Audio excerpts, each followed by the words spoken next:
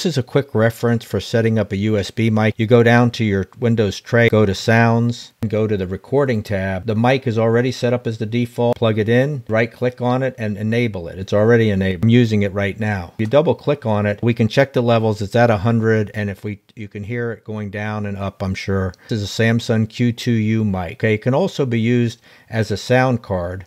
If we go to playback, this is the sound coming out of the laptop, like playing music, or if you're on a Zoom call, the other people talking. There's a port on the mic to plug speakers into, or your headset. If you want to check your mic, you can install Audacity, 1, 2, 3, 4, 5, 6, 7, 8, and then very quickly we'll go into a couple apps. I'll use OBS to start off with. If you right-click on the settings, you can go into Properties, and you see that this is the mics being used, and you can change the levels here for using OBS. The Zoom app, right? We go to Settings, Audio, the microphone right here. See the levels? That's it.